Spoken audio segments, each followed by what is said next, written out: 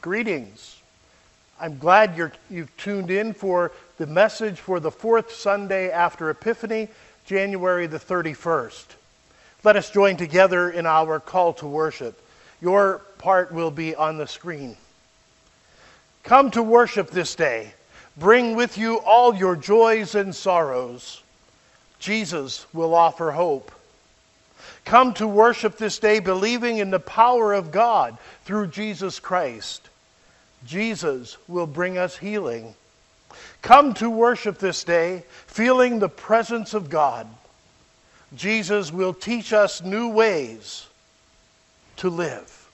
Amen. Let us pray together. Eternal light, shine into our hearts. Eternal goodness, deliver us from evil. Eternal power, be our support. Eternal wisdom, scatter the darkness of our ignorance. Eternal pity, have mercy upon us, that with all our heart and mind and soul and strength, we may seek your face and be brought by your infinite mercy to your holy presence through Jesus Christ our Lord. Amen. Our lectionary text this morning is taken from the first chapter of Mark, and it's verses 21 through 27. This is God's word for us. They went to Capernaum, and when the Sabbath came, Jesus went into the synagogue and began to teach. The people were amazed at his teaching because he taught them as one who had authority, not as the teachers of the law. Just then a man in their synagogue who was possessed by an evil spirit cried out, "What do you want with us, Jesus of Nazareth? Have you come to destroy us? I know who you are, the Holy One of God." "Be quiet," said Jesus sternly. "Come out of him." The evil spirit shook the man violently and came out of him with a shriek. All the people were also amazed that they asked each other, "What is this? A new teaching and with authority. He even gives orders to evil spirits, and they obey him." News about him spread quickly over the whole region of Galilee. This is God's word for us. Let us respond first of all in our silence.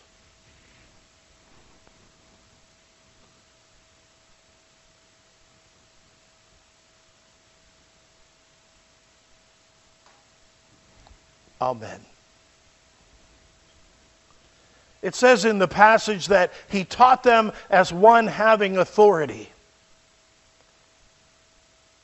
And we can see that Jesus has authority when he teaches. It was the custom, as you would teach people, to say, "Rabbi Gamaliel says," or "Rabbi Eliezer says," or "Rabbi Chia taught." But when Jesus teaches, and we have this in the Gospel of Matthew, that section of the Sermon on the Mount where Jesus says, "You've heard it said, 'Do not murder.' But I say to you, you've heard it said, 'An eye for an eye.' But I say to you, you have heard it said, 'Do not commit adultery.' But I say to you." Jesus pointed to himself as the authority. He didn't point to the other rabbis. He pointed to himself. And so when he taught, they would say, "What teaching?" and with authority. It wasn't just how he spoke, but it was who he claimed to rely upon for his authority. "But I say to you." And we see that Jesus has authority in his teaching, but he also has authority in his actions. That he has authority, as we see in this passage, over the powers of evil. Here is the man that is demon-possessed, and we're not going to get into whether or not what's described as demon possession was actually mental illness or whatever. That's not the point. The point here is that whatever it was, Jesus offered liberation to this man. And we would agree that there are powers and principalities of this world, that there is great evil among us. And so Jesus shows his authority by how he taught, and what he did. And the demons ask him a question. And in the Greek, it just is translated, "What of us and you?" That's a great question. What of us and you? You see, the mission of Jesus was to bring about the defeat of sin. And what fuels sin is evil.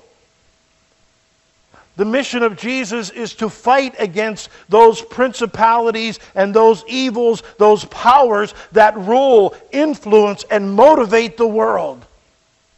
Those forces that bound people up into sin, that bound them into destructive behavior. Those forces that bind and steal and kill.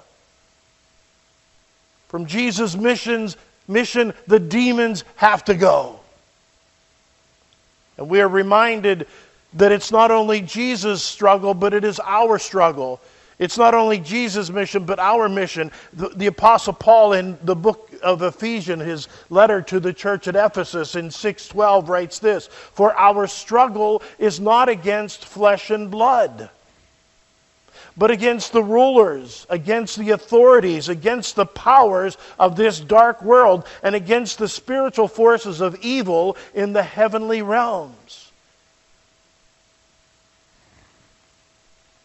Now, folks, we understand there is real evil in the world. The mass shootings that we see happening. I turned the news on Thursday or Friday, and there was just one murder after the next, one shooting after the next in Pittsburgh and surrounding areas. And one of the things that people ask, especially with mass shootings, why did the person do it? What was the motivation? Why? And it's almost as if we can understand why, that maybe the world will make sense.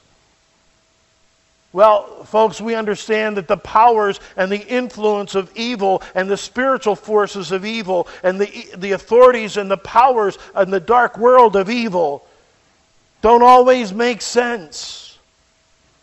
Over 40 years ago, there was an elementary school shooting in San Diego, California. 2 adults were killed, and 8 children and 1 police officer was wounded.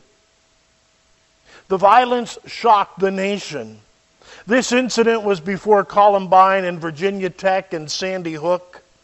The shooter was a high school student named Brenda Ann Spencer, who lived across the street from the school. The only explanation she ever gave for committing the act was this: "I don't like Mondays." That doesn't make sense. I don't like Mondays, so I am going to torture, I'm going to kill, I'm going to harm other people. There is a senselessness to much evil. People do not act sensibly all the time. So there's a senseless evil, but there's also, we have seen in our history, there's an evil that has a plan. Adolf Hitler and the Third Reich, their purpose was to annihilate and purify. During this period, Germany attempted to exterminate the Jews, the Slavs, the Romani, and even the mentally handicapped. Estimates suggest that more than 16 million people were exterminated by the Nazi government before World War II came to an end in 1945. Before that, in the 17 and 1800s, our government engaged in genocide by attempting to kill off Native Americans and take their land. And then we see evil at work in the world. There's evil just for evil's sake. Just because the opportunity raises itself or the opportunity is taken advantage of. There's evil for evil's sake, chaos. It's sort of like those who are engaging in a protest. going along with the crowd whenever there's someone in the crowd that just says it's okay to break into these buildings and loot. It's okay to break into the Capitol and to kill a person and to fight against those who would oppose them. If you will, there's evil for evil's sake, hell for hell's sake. Again, Ephesians 6:12. For our struggle is not against flesh and blood, but against the rulers, against the authorities, against the powers of this dark world, and against the spiritual forces of evil in the heavenly realms. The question asked by this man's demons is also a question that is asked by us. What of us and you? What of us and you, Jesus? What have we to do with you? The Apostle Paul understands that a person comes to Christ by leaving everything behind. He writes in Corinthians, "You are not your own, you have been bought with a price." So when we've done that, when we have given our lives to Christ, we have done that. There is no more us and you. What about us and you, Jesus? It's just you. It's just Jesus. It's no longer us. It's no longer me. And our baptism vows give us an indication as to what is expected of us when we follow Christ. When we follow Christ, one of the things that is expected of us that we articulate in our baptismal vows is this. The question is asked of those being baptized, do you accept the freedom and the power God gives you to renounce the spiritual forces of wickedness, reject the evil powers of this world, and resist evil, injustice, and oppression in whatever forms they present themselves? Because injustice and oppression are just two of the ways and two of the things that are influenced and moved and fueled by evil in whatever forms they present themselves. Sometimes evil presents itself in a personal way. Looking at the 10 Commandments, there are those commandments that deal with an individual and the individual's relationship with God. There are commandments that deal vertically, and there are commandments that move horizontally between a person and the world the person is in. And some of those commandments are these. Honor your father and mother. Do not murder. Do not commit adultery. Do not steal. Do not bear false witness. Do not covet another person's possessions or relationships. Galatians chapter 5, verses 19 through 21 talk about the evil acts of our sinful nature. In whatever ways they present themselves. Evil, oppression, injustice. The acts of the sinful nature are obvious, writes Paul. Sexual immorality, impurity, and debauchery. Idolatry and witchcraft. Now, maybe Paul comes a little closer to home. Some of the things perhaps that we have engaged in. Hatred, discord, jealousy, fits of rage, selfish ambition, dissensions, factions, and envy. Drunkenness, orgies, and the like. I warn you, as I did before, that those who live like this will not inherit the kingdom of God. That we are to fight evil, even when it pertains to us. cleaning house, so to speak.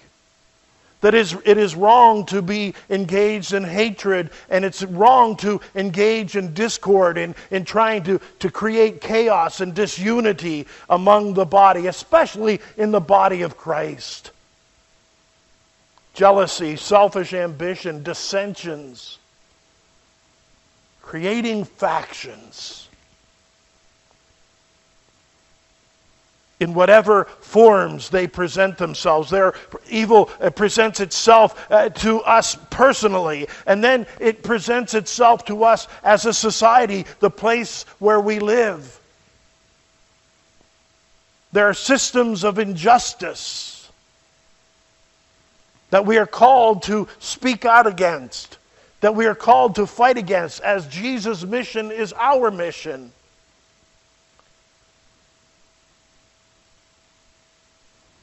A while ago, I spoke about the process of redlining that the federal government and lending agencies engaged in the 30s. It became illegal in the 70s. But the federal government and also lending agencies would literally draw a red line around a map, and they would say, if anybody wants to buy property or anybody in that area, if they want a loan, we will not give them a loan. It's a risky area. And most of the times they went and they looked at the map and they said, this is the place where people of color live.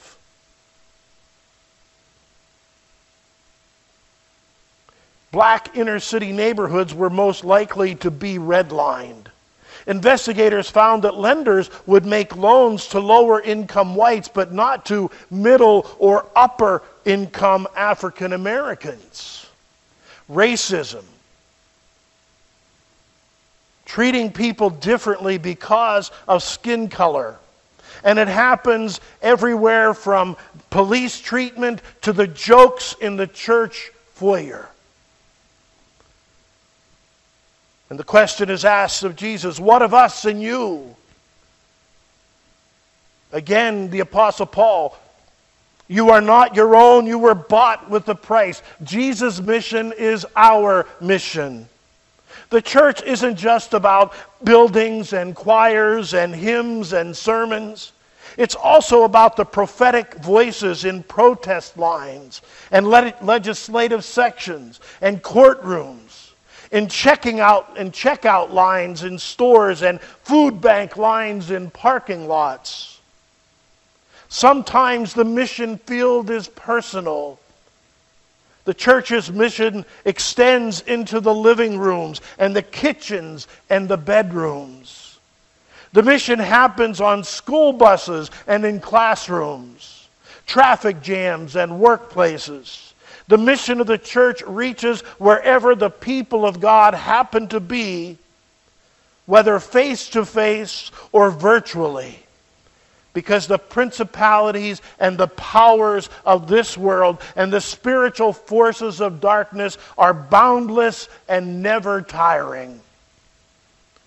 The gospel writer John understands Jesus as light shining in darkness, and the darkness not being able to overcome it, not being able to put it out.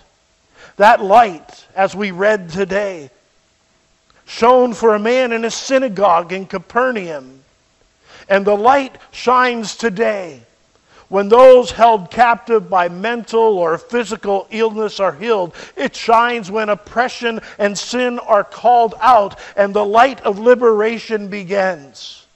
Now, I understand you may not be politically active or politically inclined, and you may not move in social justice circles, but nonetheless, all of us have a duty and an obligation, according to our baptismal vows, to reject and resist wickedness, evil powers, injustice, and oppression, wherever and whenever it presents itself.